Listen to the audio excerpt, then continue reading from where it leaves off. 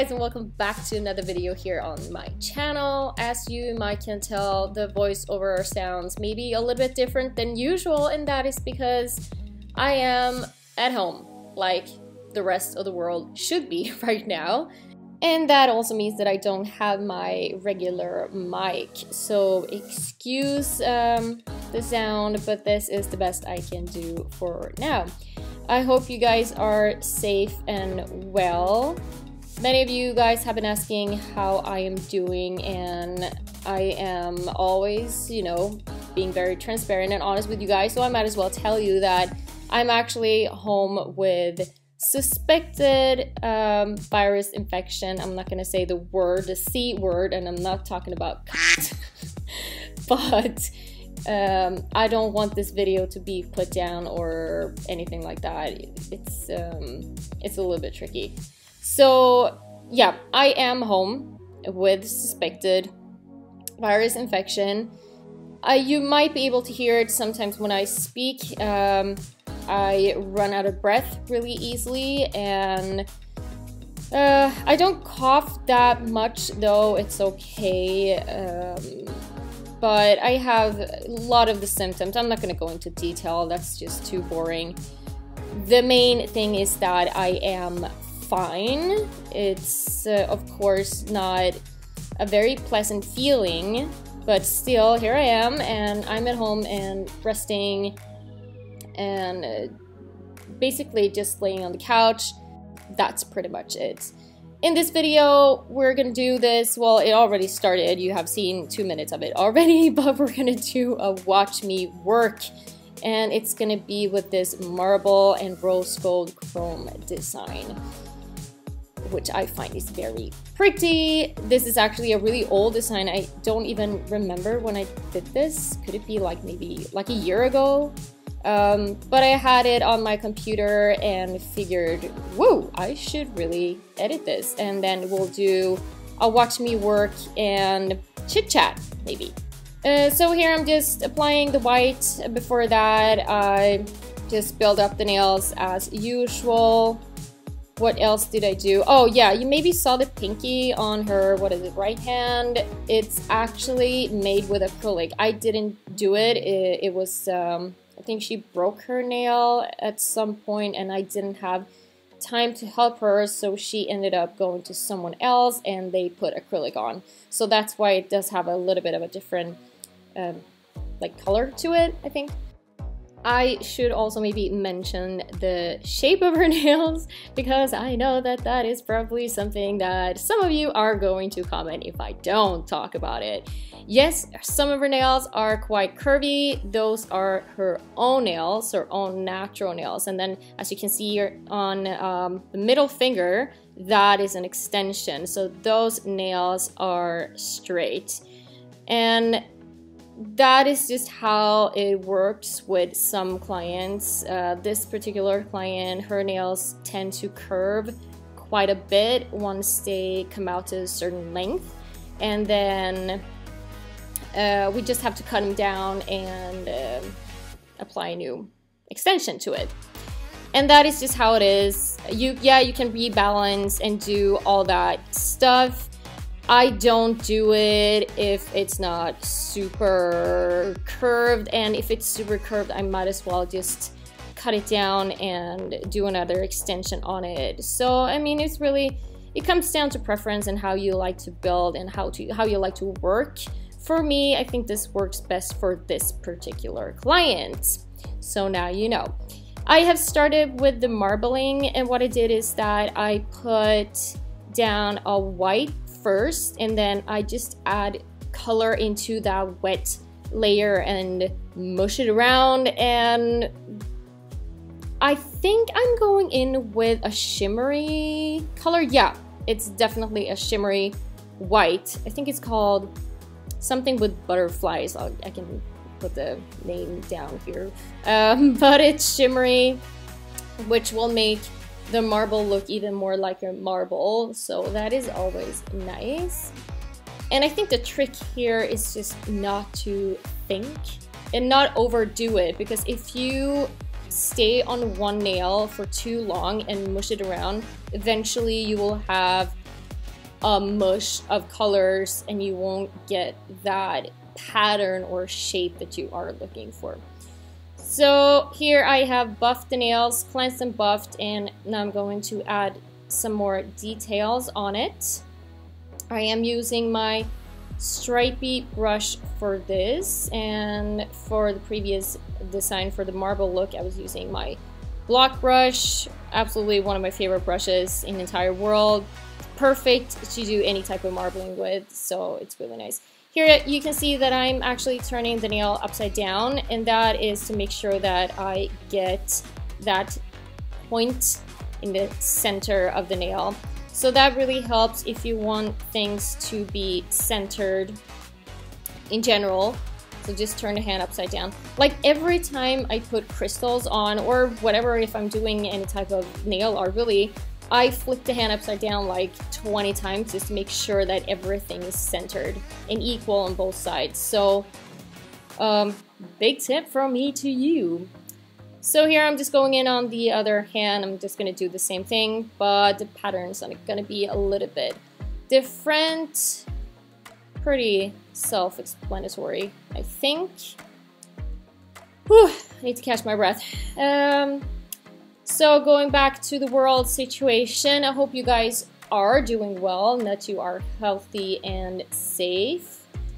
I know this is a very tricky situation for all of us, and but I think that the most important thing here is to try to adapt to the situation and not panic.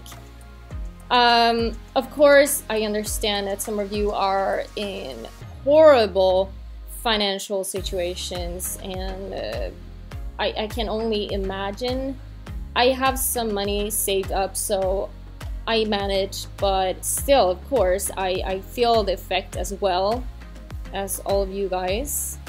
There are some things that you can do, and I would say my biggest tip for you guys is to not let go of social media, because once this is over, your clients are gonna come back and they're gonna want to do nails.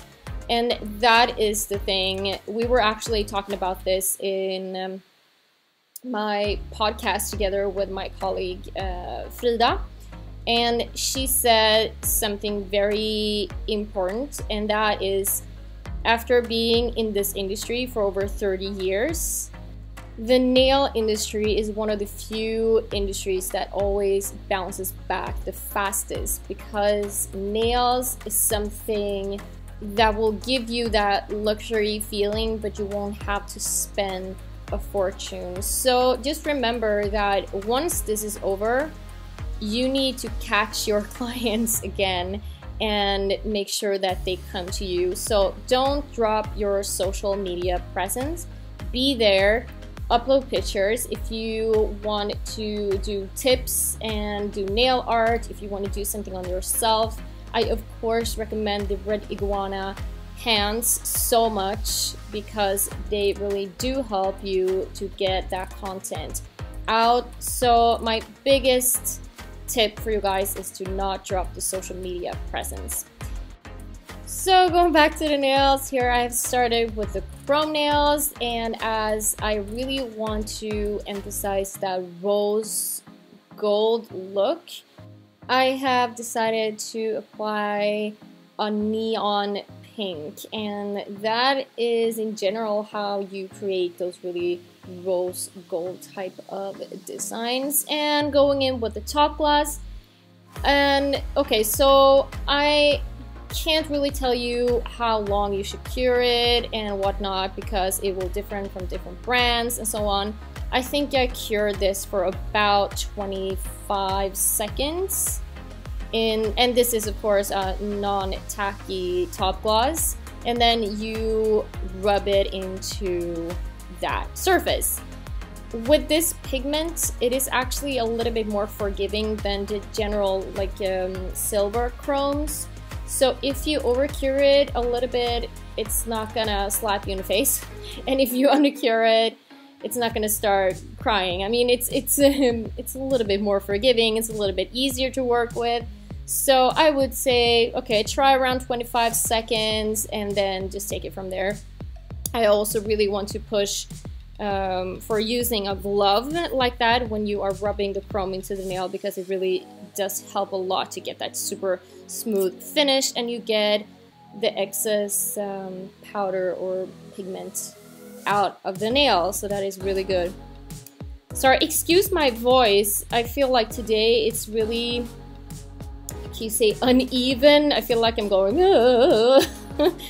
but you know the drill. I'm trying my best here. Anyways, I have moved on to some crystals and decorations and moving those little tiny caviar beads around with my stripey brush and adding a little bit more gel around those crystals. So what I do is that I start out with a low viscosity gel, cover the entire nail, and then I add a little bit more gel where I want the crystals to go and then place it into that.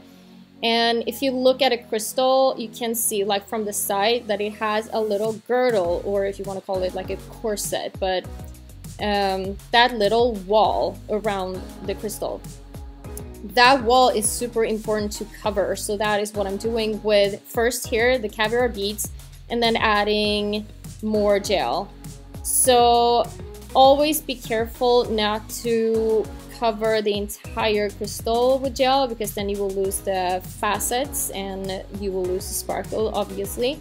But always make sure to cover that girdle. That is what's gonna make it stay. As you can see here, I am going around the crystal a little bit extra with that gel, and you can see a little bit more up close here, placing it, and then yeah, you can see how I kind of push the gel towards the crystal. And because I have that slick layer on already onto the entire nail, the gel is gonna create that smooth transition going from the crystal over to the nail itself.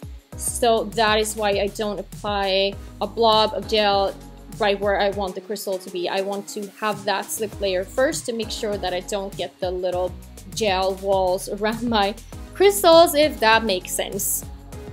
Whew, it's getting a little bit more difficult to speak, but I will try my best. Just a couple of more minutes to go. And you know what?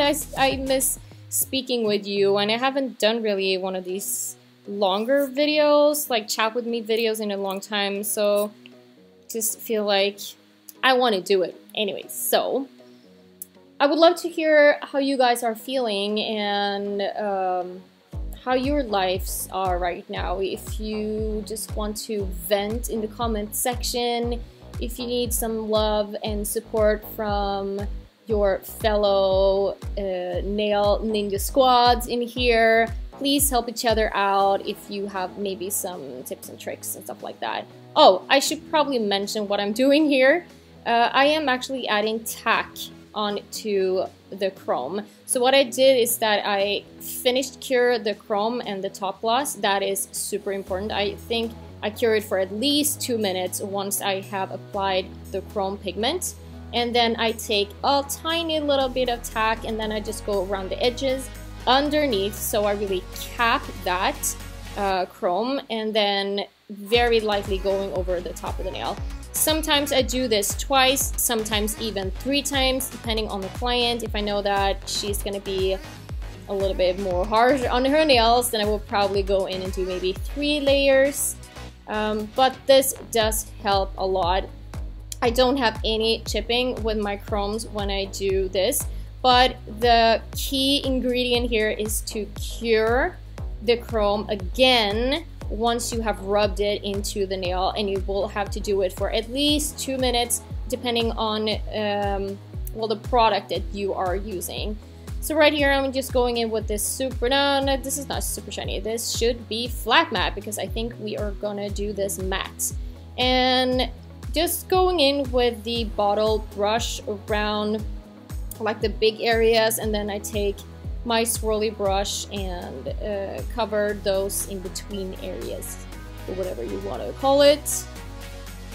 So yeah, and over of course the chrome, we are going to apply that super shiny. And every time, as you can see here, every time I go over the chrome nails, I go around the sides, and I'm kind of hugging the sides as well, and the tip of the nail. So yeah, and then we're just gonna finish this off. I know you guys have been asking a lot about online classes and such. As many of you know, I have been working on my online platform for a while now. It's been over a year, I think. And I thought that, whoa, this is the perfect time for me to finish that platform. Unfortunately, I got sick, so I just have to wait this out. But it's gonna be up soon, hopefully. I'm really working hard and I'm doing lots of planning at least. So I'm really looking forward to that. And there you're gonna find shaping, you're gonna find nail art, structure, baby boomers, pretty much everything you have ever asked for me. So I'm super excited about that. Stay safe, love you guys so much, and I will see you in the next video. Take care, guys. Bye!